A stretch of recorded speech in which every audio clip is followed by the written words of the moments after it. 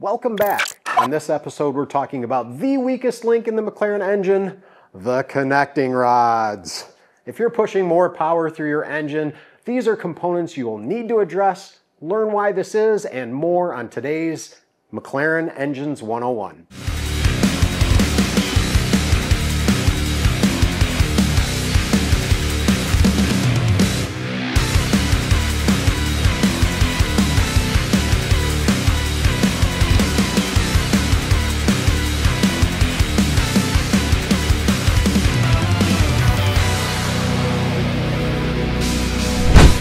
These are OE rods. Like many other components of the engine, McLaren prioritized lightness and efficiency in their design.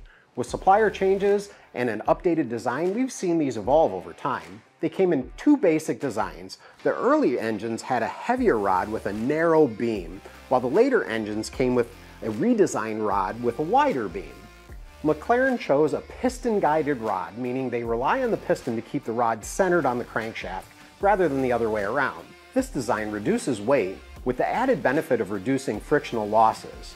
Typical of most of today's OE manufacturers, these rods employ a cracked cap on the big end, eliminating the need for locating dowels or pins. While this lightweight, efficient design gets the job done at factory power levels, it's also the first thing to give out when you start turning the boost up. We've removed and inspected hundreds of rods from McLaren engines, and the vast majority of rods in tuned engines are compromised in some way. Even if the rod looked straight, increased torque and detonation or pre-ignition often compressed and permanently shorten the rod, leaving you with reduced power and a ticking time bomb in your engine. Our design has evolved over time. This is our latest CSO connecting rod. Like the OE rods, it's piston guided, so it works seamlessly with both factory pistons and our CSO spec pistons, but that's where the similarities ends. Our CSO rod improves on the OE design with, number one, material. Our rods are made with 4330V steel, forged and machined exclusively in the US. Number two, rod bolts. We use ARP CA625 Plus bolts for extreme clamping force.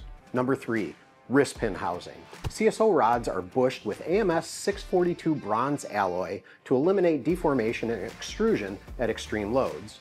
Number four, strength. Each CSO rod is designed to handle at least 250 horsepower, meaning the entire set can support 2,000 plus horsepower.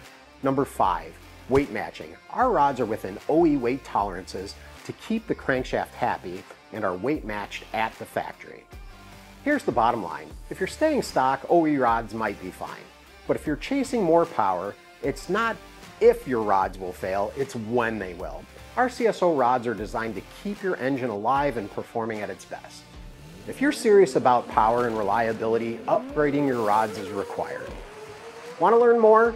Check out our website or hit us up in the comments. Thanks for watching Engines 101. See you next time.